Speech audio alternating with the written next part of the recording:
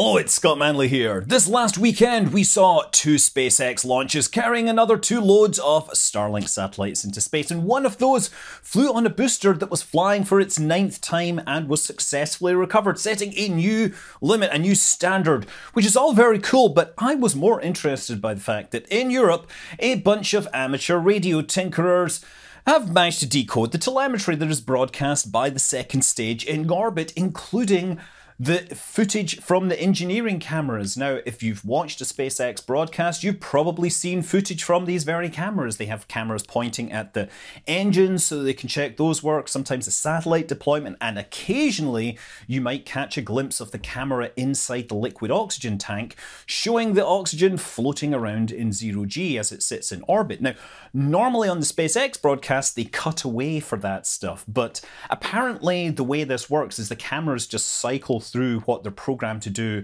on the ground, and the people producing the live stream, they have to like switch away from the oxygen tank. So yeah, amateur radio tinkerers have figured out how to pull this apart. They use like 1 meter plus dishes, which have to be very carefully tracked to point at the spacecraft as it passes over the horizon. Now, SpaceX normally, when they're doing their worldwide coverage, they have a number of base stations in different locations, which they are using to receive the traffic, as the thing passes overhead, and they have to plan this out ahead for every mission. But yeah, this is being broadcast to everyone, so if you've got a big enough dish, you can do it. Now, that's getting the radio signals down. Turning those radio signals into telemetry that can be decoded and something that can be understood is not a trivial thing by any means.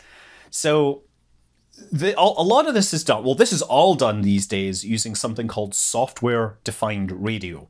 And as you can imagine, this is where you use software to define your radio, because in the old days, when radio first appeared, you would have to have a bunch of circuits that would take your input signal and modulate it, and perhaps filter it and send that, and then on the other end you would have to demodulate it and do all your filters. All these different components can now be implemented in software because computers are fast enough.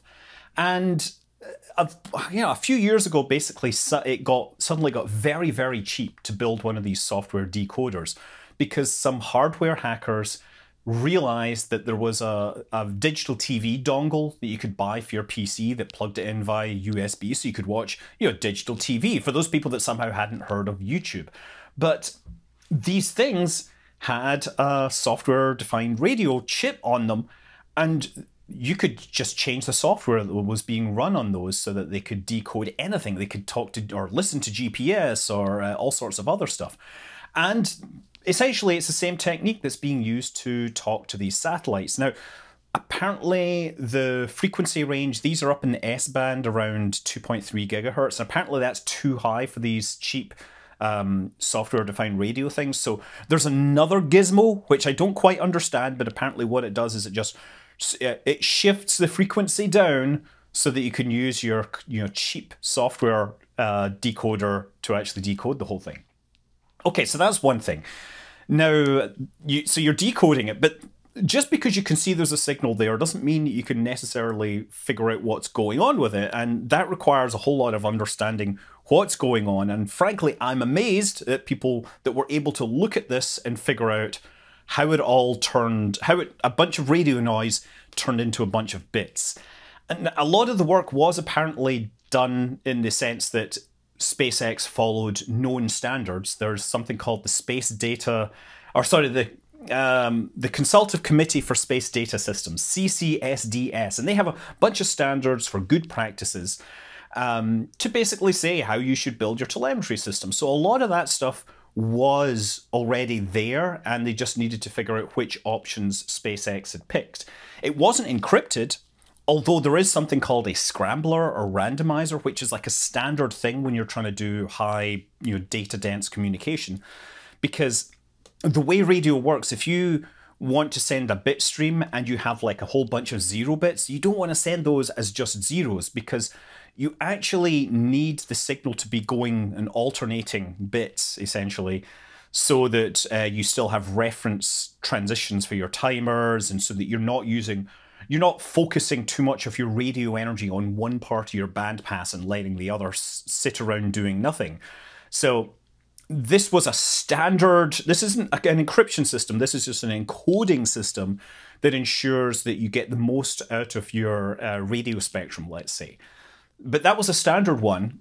Once they got that down and they got past the error correction, they had a bitstream.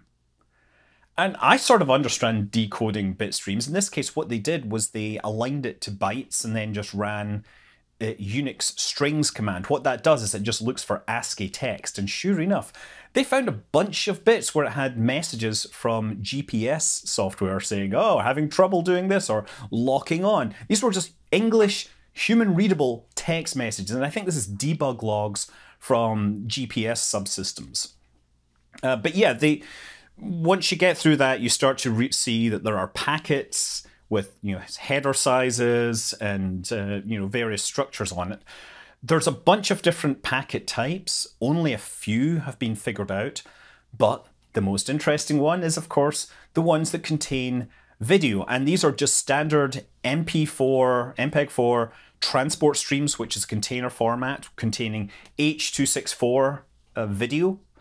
And once you take all that, you can turn that into video streams and you can watch the stuff without the SpaceX producers switching you away when you really wanted to take a look at that oxygen tank. So look, this is obviously very cool.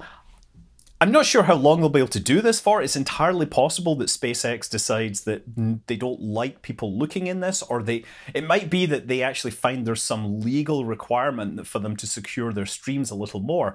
But I'm not sure about that. I know actually there's apparently some of the missile treaties between the US and Russia require that ICBM test telemetry not be encrypted so that each country can spy and determine that the performance claims that are being made are legit. I don't think that necessarily applies to rockets in space. It is also worth noting that one of the individuals involved in this also was responsible for getting data from the Chang'e 5 spacecraft and getting images from their engineering cameras. So that, again, I'm surprised that one isn't encrypted. But yeah, look, this is a whole fascinating field. I occasionally meet people that work in RF design, and it blows my mind. They have this whole language that I don't quite understand, but there's enough of it that I know that it fascinates me. So it'll be interesting to see how long we can keep doing this for. Interesting to see if we can see anything else. What we've got, I think the most interesting thing we have, I think, is the images from inside the oxygen tank. Because we do see sometimes, in this case, little blobs. People are saying they're bubbles. No, these are spheres of liquid oxygen floating around in the tank. But in another case, we saw the liquid oxygen more or less stuck to the bottom of the tank via surface tension. So I think the different locations depend upon what kind of maneuvers have been performed by the spacecraft. Before they light the engines, they will, of course, use the reaction control thrusters to accelerate the booster forward so that oxygen ends and the fuel ends up on the bottom of the tanks. But I think after you see an engine shutdown, at stage 2, that shutdown seems to be sufficiently violent that it knocks the propellant off the bottom and then it starts floating around. I would love to know more about this. I don't know why they're being so secret, because I love it. But I think they should put lasers in the tank and create like a cool laser show with blobs of oxygen flowing around. Spin the spacecraft. I don't know. I'm just being a little silly now. Yeah, so that's some fascinating stuff that happened this weekend. Mad props to the individuals who figured this out, and I hope to see more from you. I'm Scott Manley. Fly safe.